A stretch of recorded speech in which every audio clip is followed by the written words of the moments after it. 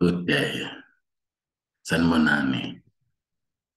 My name is Professor Langa Khumalo, Executive Director of the South African Center for Digital Language Resources. In 2020, the Department of Higher Education and Training promulgated the new language policy framework for public higher education institutions.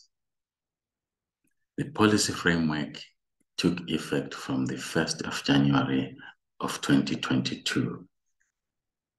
Its stated aim is to promote and strengthen the use of all official languages across all functional domains of public higher education, including scholarship, teaching and learning, as well as wider communication, in line with Section 29, subsection 2 of the South African Constitution.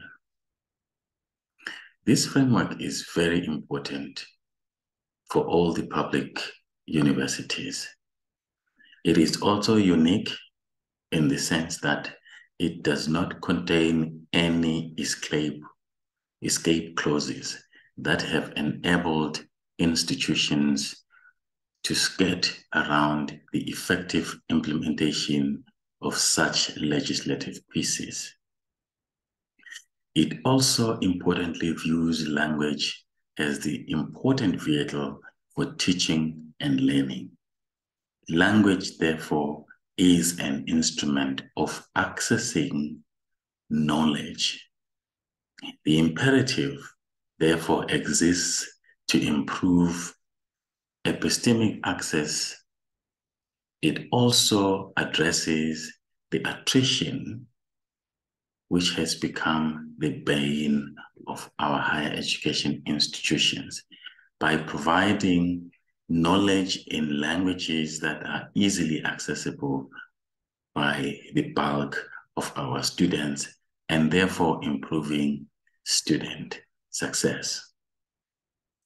The South African Center for Digital Language Resources, working with the University of South Africa, initiated what has become a language resources audit.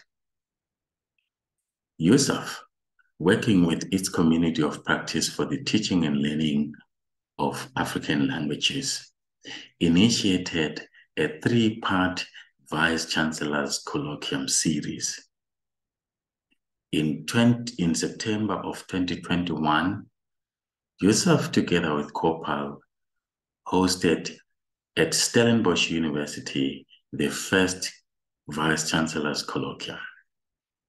One of the outcomes of the first Vice Chancellor's Colloquium of September 2021 was to arrogate responsibility for SADiLaR to conduct the language resources audit.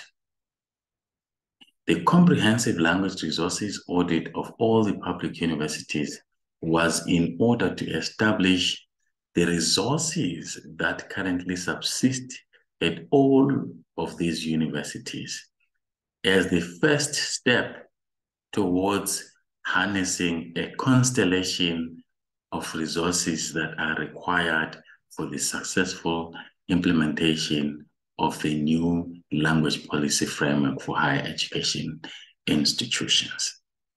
SADiLaR is here today at this university, and we are grateful for the university executive management and leadership to give us this opportunity today to actually come in conversation with all the sections of the university that are responsible for the implementation of the university's language policy, so that together we can gain an appreciation of what is available at this university towards the implementation successfully of the new language policy framework for higher education institutions. SADiLaR is working with USAF because of its strategic thrust.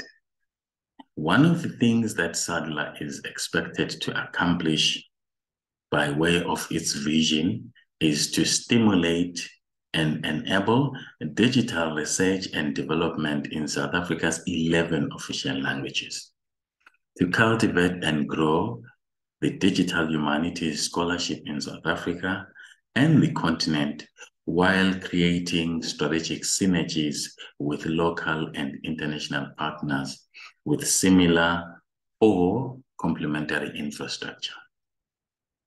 So SADiLaR does have a strategic role as a national research infrastructure, a role that sees to harnessing and distribution of the important digital resources that are necessary in the promotion of all the official languages.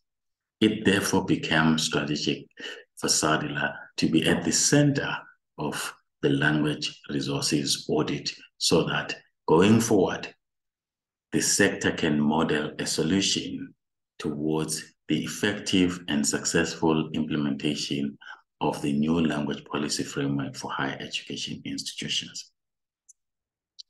In order to effectively support the higher education institutions, the audit seeks to come up with a state-of-the-art of what is available by way of specialized terminology that are stored in multimodal repositories to assess their availability and accessibility, to also assess the availability of language technology that have been developed by various institutions across the sector. These may be grammar or spelling checkers. These may also be corpora, which are big data sets that are processed and stored in a reusable format that can be made accessible to students and lecturers for teaching and learning purposes, and even research. And also to gauge the level of expertise that is available, which is a precursor to the effective and successful implementation of the new language policy framework for higher education institutions. And finally, also to get a sense of the infrastructure that is devoted to universities towards the implementation of their respective language policies. And these can be divisions that are dedicated to language policy implementation.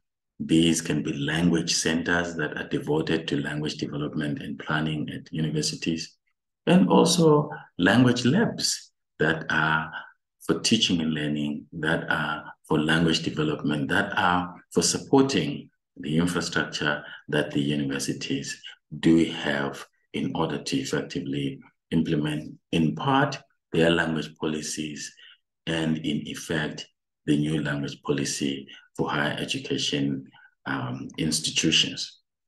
So today we are here to talk to the management of the university, to talk to the faculty, the lecturers, to talk to the sections of the university that are responsible for language policy and planning, and to talk to students to get a sense of all the things that I have iterated above. The results of the language resources audit, in fact, the preliminary results have been already shared at the last Vice Chancellor's Colloquium that took place on the 1st and 2nd of December of 2022. So the final report is going to be tabled at the final Vice Chancellor's Colloquium that is going to take place later this year in September or October of 2023. And it is hoped that the final report is going to be submitted also at the University of South Africa's board, which comprises of all the vice chancellors. And we are hoping that going forward, the findings of the resources audit is going to be shared with the sector so that universities can model a solution that harnesses the constellation of resources that are already available at our universities and share them in such a way that together the universities can effectively be supported to implement the new language policy for higher education institutions. I hope that we are going to have a fruitful and engaging conversation with all the stakeholders at this university, and that together we are going to get a good sense of the resources that are already subsisting at this university, so that together and with this information, we can put together a comprehensive report that is going to enable the sector to develop an effective model for the successful implementation of the language policy and for the objectives of the language policy to be satisfied in the long run. I want again to thank the university and the university leadership for giving us the chance and for hosting this language audit. I thank you.